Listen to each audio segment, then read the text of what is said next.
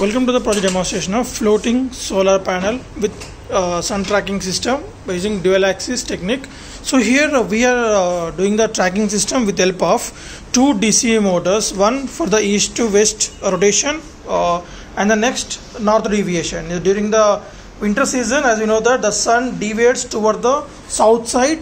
So then in order to track that position also, we are making use of this below DC motor, and the above DC motor general east to west deviation tracking system will be done. So for sun position monitoring purpose, we are making use of these 4 LDR sensors.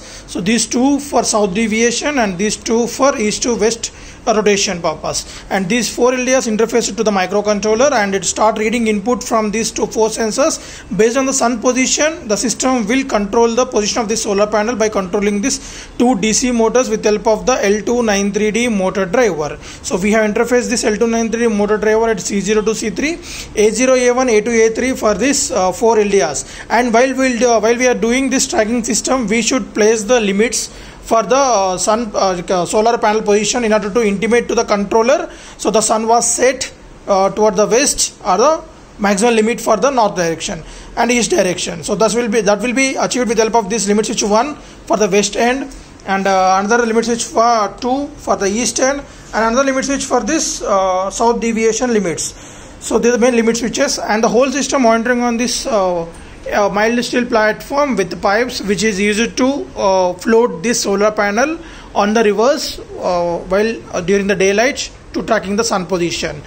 And so the whole system getting power supply from this 12 volt 1 amp battery pack. So this consists of 3 4 volt 1 amp battery which is rechargeable, and these 3 are in series, so we'll get 12 volt 1 amp DC output. So while the main project demonstration, we should connect the solar panel at this charging slot, as due to this low lighting, as you can see the low intensity lighting coming from this charging output.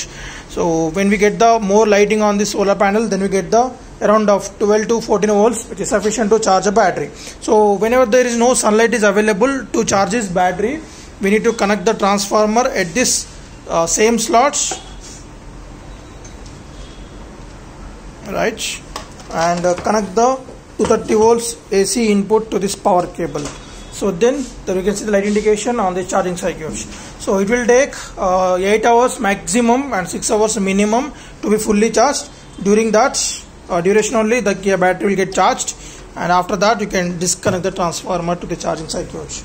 So if before that time completion, if the battery get full charge, this charging circuit will block the current flow from the battery to the charger and from the charger to the battery in order to protect the battery from overcharging.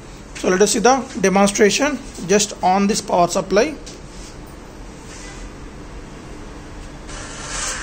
So initially it will go to the 0 position, and based on the input from this lighting, the system will control the position. So if there is no movement,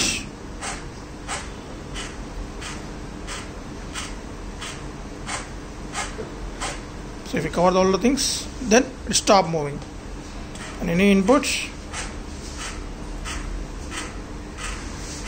So once the sun went to west side, then indication for the sunset, then this second limit, the first limit switch will inform to the controller the solar panel reaches the dead end level at the west end. So the controller will rotate the 2 DC motors for the initial positions to reach the limit switches 2 and 3 limit switches. So these 3 limit switches interface at the pin numbers of C5, C6, C7 pins.